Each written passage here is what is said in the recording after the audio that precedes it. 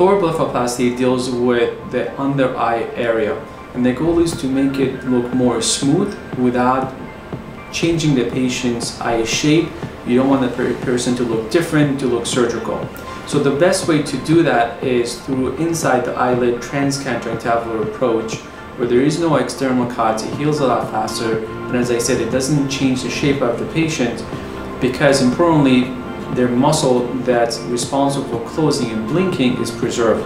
This is different than a transcutaneous lower blepharoplasty, where the surgeon makes the cut, and in order to get access to the fat bags, has to gut that muscle where the risk comes, and that can even cause the patient not be able to close their eyes.